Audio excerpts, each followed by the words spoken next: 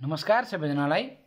आज हामी bachelor in civil engineering को थर्ड सेम को पूर्वाञ्चल युनिभर्सिटी को सिलेबस अनुसारको आज हामी सर्वेइङ फर्स्टबाट आज हामी कम्पास सर्वेइङ को जुन हाम्रो कान्तिपुर सिटी कलेज को सरले एउटा असाइनमेन्ट दिनुभएको थियो कम्पास सर्वेइङबाट हो त्यसैसँग रिलेटेड आज हामी एउटा भिडियो बनाउन गइरहेका छौं। हाम्रो त्यही सरले दिएको असाइनमेन्ट को क्वेशन नम्बर 1 देखि क्वेशन नम्बर 4 सम्मको हामीले भिडियो बनाएर हाम्रो युट्युब च्यानलमा हालिसकेका छौं। आज हामी क्वेशन 5 को भिडियो बनाउन गइरहेका छौं र यो हाम्रो कम्पास सर्विङबाट सेकेन्ड लास्ट क्वेशन हो र यसपछि हाम्रो लास्ट क्वेशन नम्बर 6 ल्याउँछौं। त्यसपछि हाम्रो कम्पास सर्विङको असाइनमेन्टको क्वेशन पनि सकिन्छ।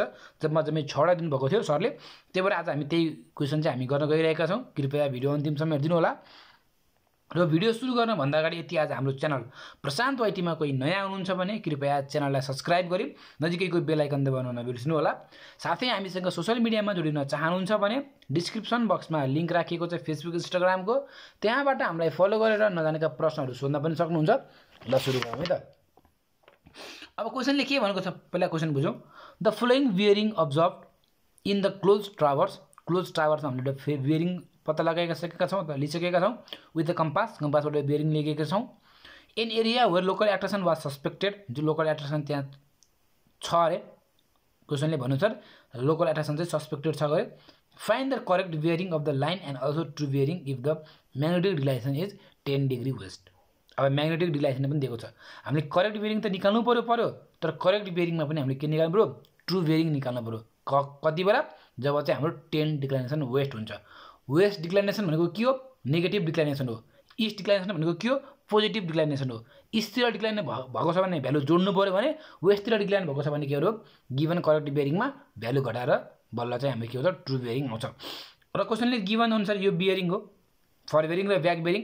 अब सुरुमा अब हाम्रो करेक्ट बियरिङ निकाल्नु पर्यो र करेक्ट बियरिङ भनेको कुन यस यिनीहरु मध्ये एउटा न एउटा कुनै करेक्ट दिएकै हुन्छ एक्जाममा, दिएन भने गर्न गाह्रो हुन्छ विद्यार्थीहरुलाई। त्यही भएर यति मध्ये कुनै न कुनै बियरिङ चाहिँ हाम्रो राइट हुनुपर्छ। कसरी चिन्ने त यो बियरिङ राइट हो कि रङ हो भनेर। यदि हाम्रो यो फर बियरिङ र ब्याक बियरिङको डिफरेन्स यसको जुनको हेरि नि हुन्छ, यदि फर बियरिङ र ब्याक बियरिङको डिफरेन्स चाहिँ 180 डिग्री छ भने हो त्यो साइडमा चाहिँ के छैन, लोकल एट्र्याक्सन छैन अथवा फ्री फ्रम लोकल एट्र्याक्सन। त्यो स्टेसन चाहिँ के हो, लोकल एट्र्याक्सनबाट फ्री छ भन्ने कुरा बुझिन्छ। अहिले हेर्नु भने ब्याक बियरिङ फर बियरिङको डिफरेन्स 180 यसको ठ्याक्कै आउँछ। ए मा चाहिँ लोकल एट्र्याक्सन छैन भनेको this station is not affected by local attraction. तर यो दुईटाको डिफरेन्स 180 भन्दा बढी होला अथवा कम होला। यसको पनि डिफरेन्स 180 भन्दा बढी होला कम होला, यसको पनि डिफरेन्स 180 भन्दा बढी होला कम होला, यसको पनि डिफरेन्स 180 भन्दा बढी होला कम होला। भनेको 180 डिग्री एक्ज्याक्ट छैन। के को मात्रै छ, ए र बी को मात्रै के छ, बियरिङ चाहिँ के छ, करेक्ट छ। अब हेरौँ है त। अब ए र बी को मात्रै बियरिङ करेक्ट छ, फर बियरिङ र ब्याक बियरिङ भनेपछि अब यो given bearing, given for bearing अनुसार हामीले ट्राभर्स बनाउन सकिन्छ। जहिले पनि ट्राभर्स बनाउने क्रममा यो ब्याक बियरिङ नहेर्नु होला। जहिले पनि हजुरले ट्राभर्स बनाउने क्रममा सुरुमा हजुरले फर बियरिङ मात्रै हेरेर ट्राभर्स बनाउनु होला। किनकि दुईटै बनाउनु भयो भने दुईटैहरु पनि झुकिनुहुन्छ। त्यही भएर फर बियरिङ हेर्दै हेर्दै ट्राभर्स बनाउनु भयो भने यसरी एउटा ट्राभर्स बन्छ। मैले बनाए जसरी नै हजुरले पनि ट्राभर्स बनाउनु पर्ने हुन्छ, नभए चाहिँ अलि गाह्रो पर्छ। ट्राभर्स बनाउन जान्नु भएन भने गाह्रो पर्छ। र हजुरलाई मैले भनिहालेँ, अघि भर्खरै भनिहालेँ, ए र बी मा चाहिँ के छैन, this station is free from local attraction. किन भन्दाखेरि यसको डिफरेन्स चाहिँ कति छ, 180 डिग्री छ। यसलाई मैले थ्योरीमा लेख्नु पर्ने भने के हुन्छ भन्दा यहाँ हेर्नु न, since the difference of for bearing and back bearing of station AB is exactly differ by 180 degree हुन्छ। फर बियरिङ र ब्याक बियरिङ के को, एबी को चाहिँ के छ, ठ्याक्कै 180 को डिफरेन्स छ भनेपछि so station AB is free from local attraction भनेर मैले के लेखेँ, हल्का एउटा थ्योरी पनि लेखेछु। अब मैले निकाल्नु पर्यो सुरुमा के निकाल्नु पर्यो, एंगल निकाल्नु पर्यो, इन्टेरियर एंगल। एंगल ए निकाल्छु, एंगल बी निकाल्छु, एंगल सी निकाल्छु, एंगल डी निकाल्छु, एंगल ई निकाल्छु। र एंगल निकाल्ने तरिका हजुरलाई मैले भनिसकेको छु।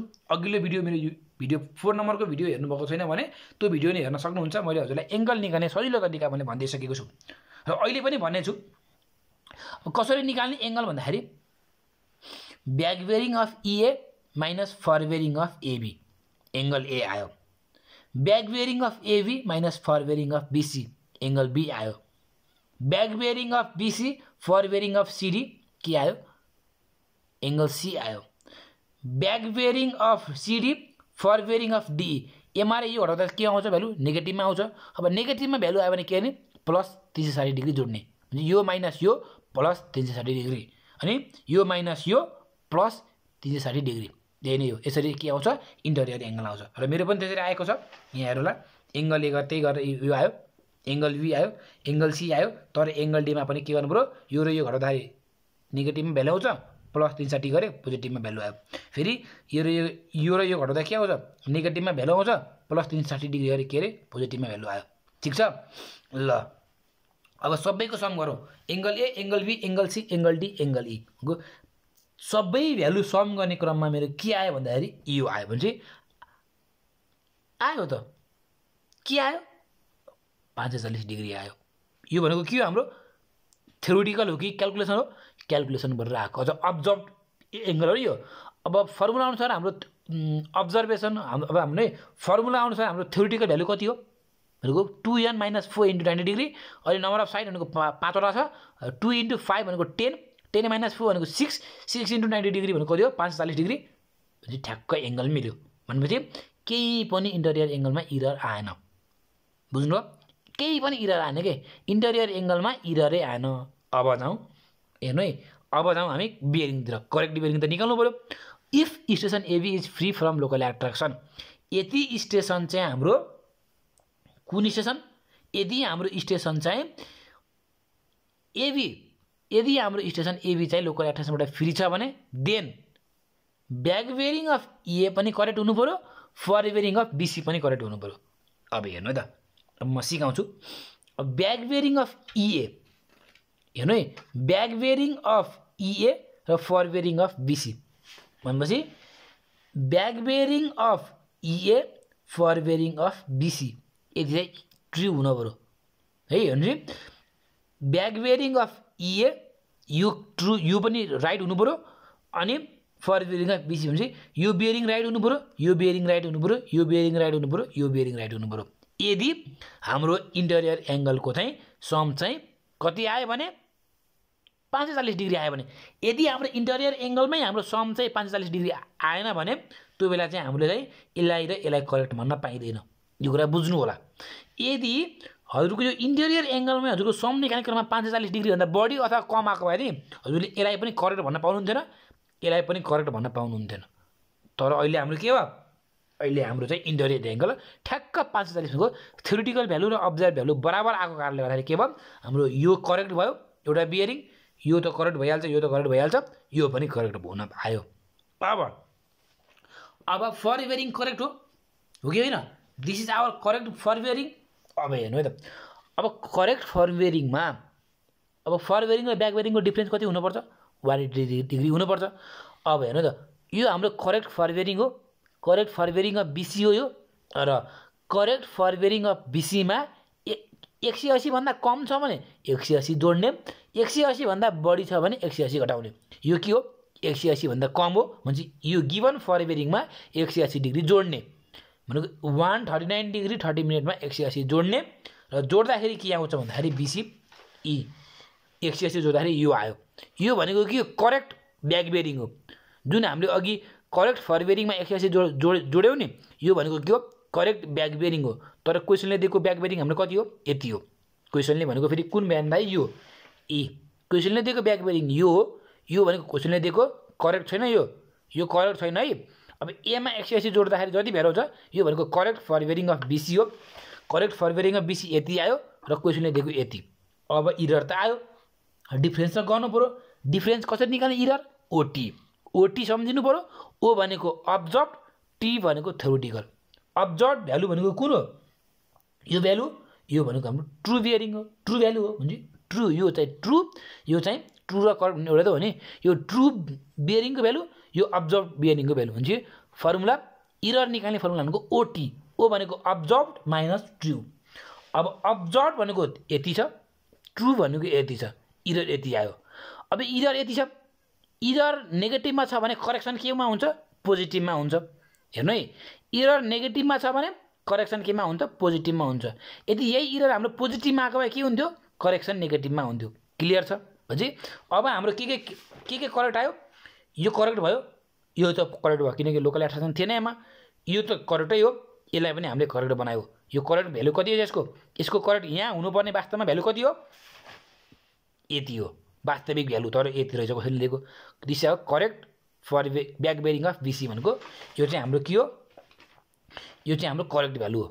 अब यहाँसम्म ठिक छ ल अब जति इरर आयो नि यो 2 डिग्री 30 मिनट अब यो इरर जति आयो त्यो भ्यालु चाहिँ केमा ल्याएर जोड्ने एमा ल्याएर जोड्ने भनेको कति हो 2 degree 30 minute plus 215 degree 15 minute गर्दा कति आयो यो हाम्रो के हो करेक्ट फरवेरिङ अफ सिडी अब चाहिँ हाम्रो करेक्ट फरवेरिङ सिडी यो आयो यो करेक्ट होइन छ किनकि स्टेसन सीमा चाहिँ इरर रहेछ नि त स्टेसन सीमा इरर रहेछ त्यो इरर ल्याएर गिवन फरवेरिङमा जोड्दाखेरि बल्ल के आउँछ ट्रु फरवेरिङ आयो अब ट्रु फरवेरिङ भनेको यो प्लस इरर गर्दाखेरि के आयो ट्रु फरवेरिङ आयो अब फरवेरिङ र ब्याकवेरिङको डिफरेन्स त 180 डिग्री हुनु पर्यो भने 180 भन्दा बढी आयो भने के अरे 180 घटाउने भने अब हाम्रो करेक्ट ब्याकवेरिङ आउनुपर्ने ब्याकवेरिङ कति हो करेक्ट ब्याकवेरिङ यो त फरवेरिङ पो करेक्ट हो त हमे अब ब्याकवेरिङ आउनुपर्ने भनेको एमा 180 डिग्री घटाउँदाखेरि जति आउँछ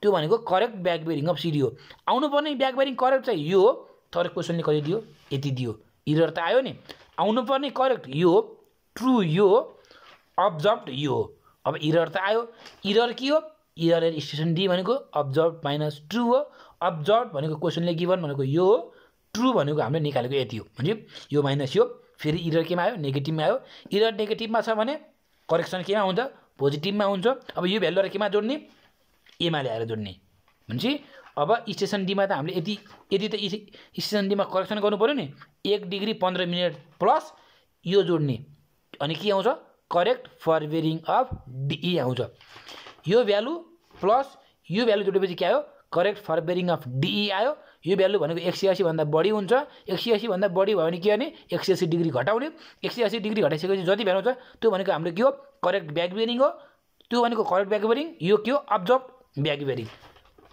हेर्नु 180 घटाउँदाखेरि सुरुमा 208 डिग्रीमा यो जोडियो यो आयो एमा 180 यो हाम्रो करेक्ट फरवेरिङ हो करेक्ट फरवेरिङमा 180 घटाउँदाखेरि यो आयो दिस आवर करेक्ट ब्याकवेरिङ आउनुपर्ने यो हो तर क्वेसनले कति दियो यति दियो भने इरर त आयो अब इरर एडिटेसन ई भनेको अब्जर्भ माइनस ट्रु अब्जर्भ भनेको यति हेर्नु अब्जर्भ भनेको यति ट्रु भनेको यति अब्जर्भ माइनस ट्रु हुन्छ भ्यालु नेगेटिभमा आयो अब इरर नेगेटिभमा छ भने के हुन्छ करेक्सन पोजिटिभमा हुन्छ अब के गर्ने यो भ्यालुलाई केमा जोडिदिने एमा जोड्ने त्यो भ्यालुलाई एमा जोडेपछि करेक्ट फरवेरिङ आयो करेक्ट फरवेरिङमा के गर्ने 180 डिग्री घटाउने जी ई 15 मिनट यो भयो नि यो लगेर एमा जोडेपछि करेक्ट फरवेरिङ आयो करेक्ट फरवेरिङमा 180 घटाउँदाखेरि के आयो करेक्ट ब्याकवेरिङ आयो यो यहाँ आउनुपर्ने कति हो आयो मिल्यो कि मिलेन लास्टमा भ्यालु यही आउनु पर्यो कि मिल्न पर्यो लास्टमा चाहिँ गर्दै आउँदाखेरि लास्टमा 138 मिनट लास्टमा पनि 138 डिग्री 45 मिनट हिसाब गरेको मिलेछ मिल्यो यति गरिसकेपछि हामीले हिसाब गरेको मिल्यो भन्ने चाहिँ हामीले सकिन्छ नभए चाहिँ सकिँदैन फेरि यति यो हाम्रो 138 डिग्री 30 मिनट आएको यहाँ चाहिँ हामीले गरेको हिसाब बिग्रियो भन्ने हुन्थ्यो मिल्यो नि अब चाहिँ यही भ्यालु लिएर केमा टेबलमा ल्याएर राख्ने अब्जर्भेसन करेक्ट फरवेरिङ भनेको कहाँबाट आउँछ नि अब करेक्ट फरवेरिङ भनेको त यो र एउटा दुईटा करेक्ट छ फरवेरिङ पहिले यो करेक्ट हो नि अब सिडीको करेक्ट फरवेरिङ सिडीको यो होइन लेख्ने परि यो लोकल एट्र्याक्सन फ्री भएको कारणले गर्दाखेरि यो र यो करेक्ट थियो अब करेक्ट फरवेरिङ अफ सिडी कति हुन्छ करेक्ट फरवेरिङ अफ सिडी यो चाहिँ correct फरवेरिङ of CD correct फरवेरिङ of DE भनेको यो करेक्ट फरवेरिङ अफ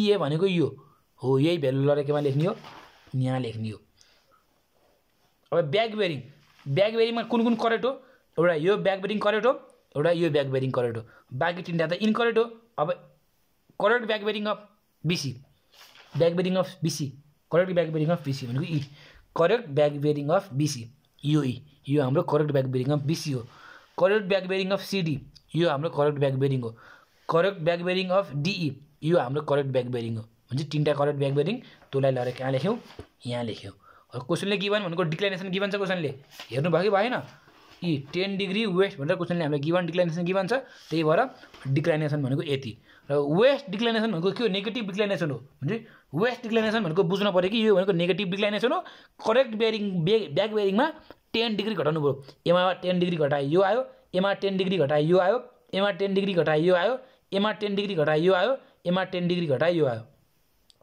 एमा 10 डिग्री घटायो यो आयो एमा 10 डिग्री घटायो यो आयो एमा 10 डिग्री घटायो यो आयो एमा 10 डिग्री घटायो यो आयो एमा 10 डिग्री घटाए यो आयो भनेपछि this is our final answer. यति गरिसकेपछि हाम्रो क्वेसन नम्बर 4 भनेको जुन हाम्रो केस 5 असाइनमेन्टको कम्पास सर्भेइङको चाहिँ क्वेसन नम्बर 5 हामीले गरिसकेका छौँ। लास्ट क्वेसन भनेको हाम्रो क्वेसन नम्बर 6 हुन्छ कम्पास सर्भेइङको। त्यो भिडियो लिएर हामी छिटै नै उपस्थित हुनेछौँ। त्यति दिनसम्मलाई गुड बाई, टेक केयर।